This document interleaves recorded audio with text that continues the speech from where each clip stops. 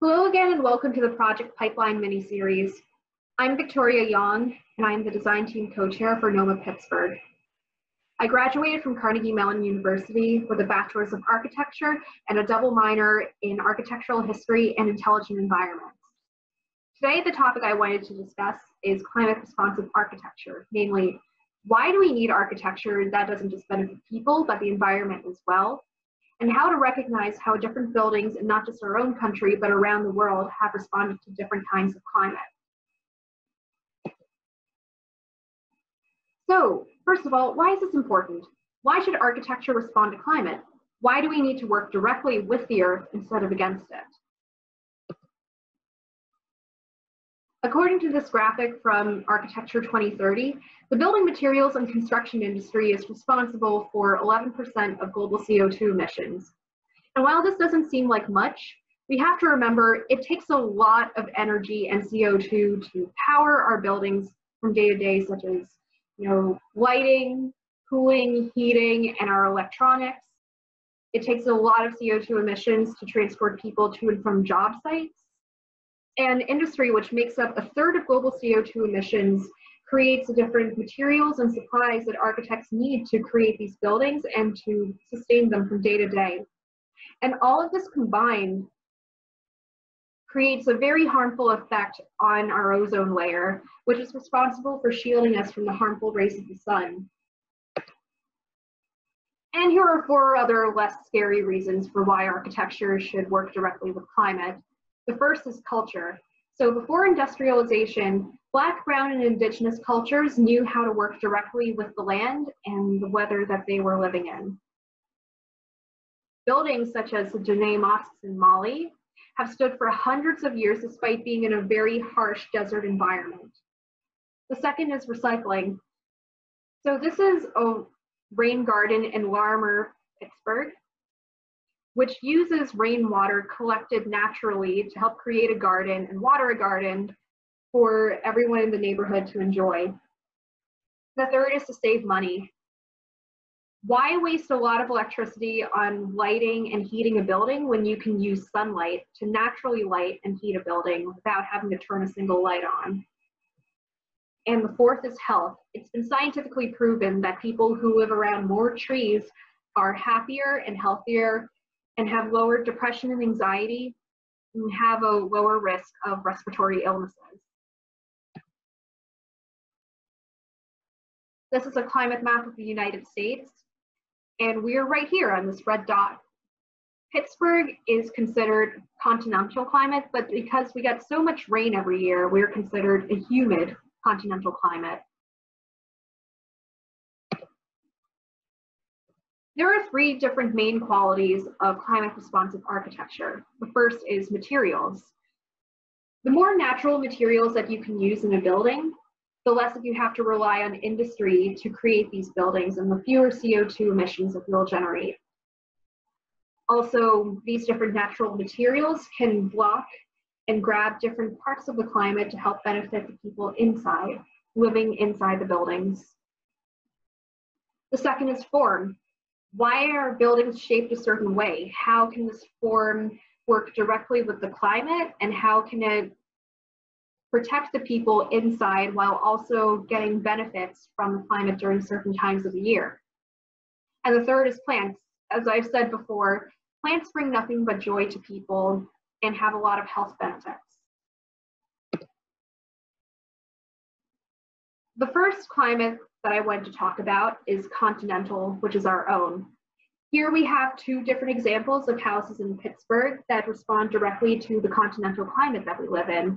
The first is more modern, and the second one is historical.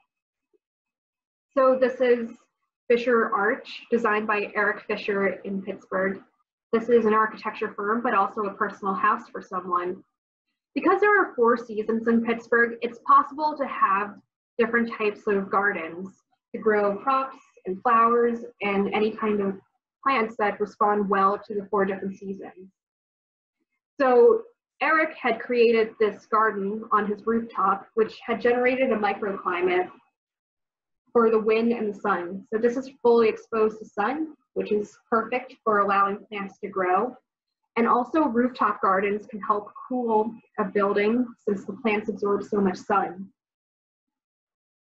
The second house right here is Evergreen Hamlet, which is in a very secluded suburb in Pittsburgh in the middle of the forest. So in Evergreen Hamlet, you can see that this house has a pitched roof, which allows rain and snow to run off the building. Because this house was designed in the 1800s, it's very old and made of wood and very susceptible to rotting. So having this roof right here prevents excess moisture from entering the house and creating mold and damaging the building. Here are 4 more examples of houses in continental climates. The first house over here, which is the Haida Canadian Longhouse and the Ice Hotel, and the second one, which is the Ice Hotel in Sweden, both make use of heavy materials to help keep heat inside of these buildings. So the Haida Longhouse uses heavy timber construction and the Ice Hotel uses heavily packed ice. These 2 houses down here were designed by indigenous peoples of North America.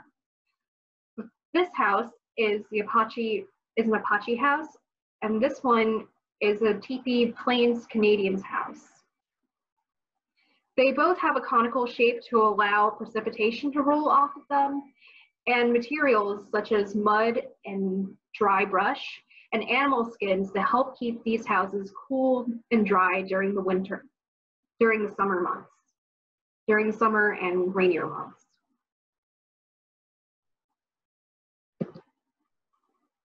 Desert climate. It's really important for desert architecture to use materials that retain moisture to help cool this hot and dry air.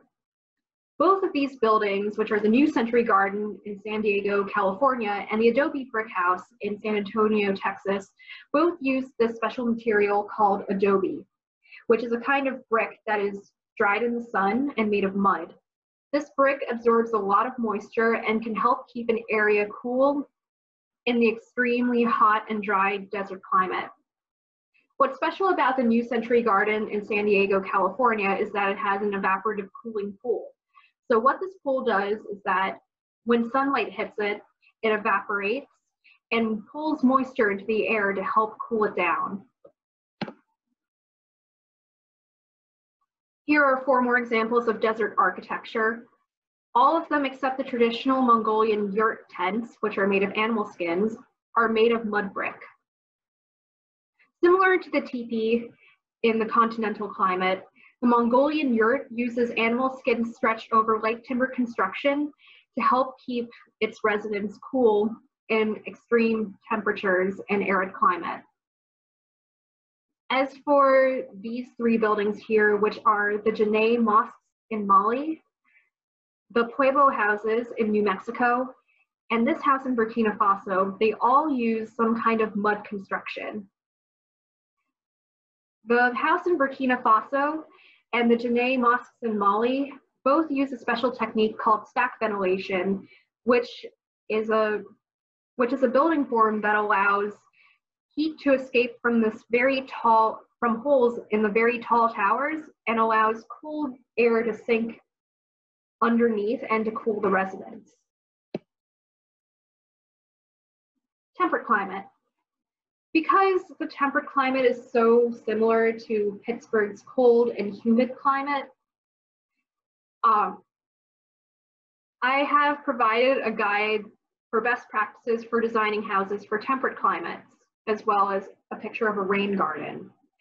The best kind of house for a temperate climate is built on an east-west axis with medium colors to allow sunlight to be absorbed into the house. There are southern openings that capture winter sunlight, as well as operable windows and awnings to bring summer shade and some summer breezes. In addition, trees that are planted on the southern axis can allow for cooling summer wind to pass through but block out cold winter winds. This rain garden makes best use of the precipitation during the more temperate months, such as the spring, summer, and fall. It absorbs excess rainwater and waters these different plants to allow them to grow. These stones and this pond collect the rainwater and give them to the plants.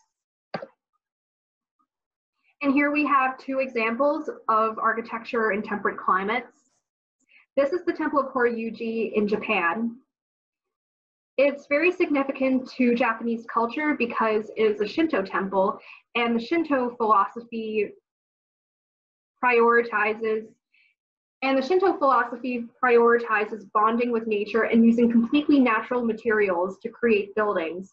This is made completely of wood without any metal nails.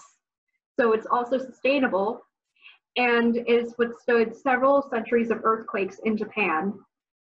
Its pitched roof also allows precipitation to roll off of the building and to keep it dry. This is a pavilion designed by MAD architects from China. It provides outdoor seating and shade to people who want to enjoy a drink or gather outside, and also allows for a lot of opportunities for plants to grow, not just around the building, but on top of the building too.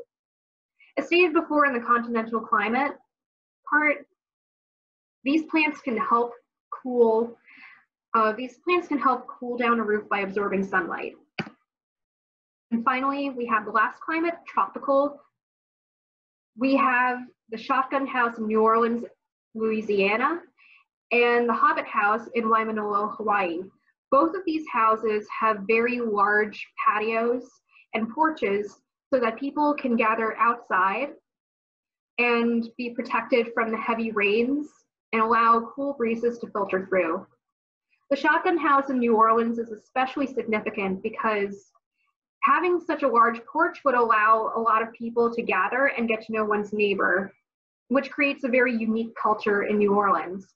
The Hobbit House is completely surrounded by very tall native plants to Hawaii, such as palm trees or banana trees.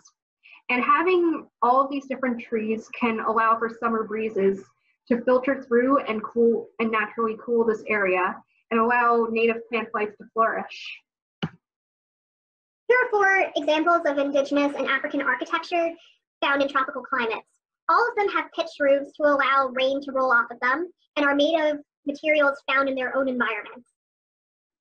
The Romulus Longhouse in Malaysia and this traditional Polynesian house are on stilts because during the rainy season, a lot of buildings tend to flood over.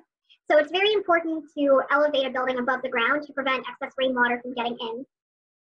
Also, they are made of lightweight timber construction to help keep the house cool and allow for proper ventilation. This traditional Haitian house helped to inspire the shotgun houses in Louisiana. It has a large porch and a small awning over here, and it's completely surrounded by trees to allow for natural shading and cooling. And finally, we have a special Lamu house on the Swahili coast, which is made of seashells found along the coastline and allows for ocean breezes to naturally cool this house because it uses lightweight materials such as this thatched roof. And here's a challenge for everyone listening to this lecture. Think about a place in the world that you want to visit, literally any place in the world that interests you. Research the climate and learn about, so here's a challenge for everyone listening to this lecture. Where in the world do you want to visit? Pick any kind of location, literally any location. Look up the climate, and look at the different buildings that are in that climate. And using what you've learned from all the different examples that I've shown you, try to figure out how the architecture of that place that you want to visit responds to the climate and adapts to it. I hope you, and here are some resources for further reading if you're interested. Some of these are books, some of these are websites. And thank you for participating in this lecture. I hope that you learned a lot, and I hope that you learned a couple techniques that you can draw on to create climate responsive architecture in the future. Thank you.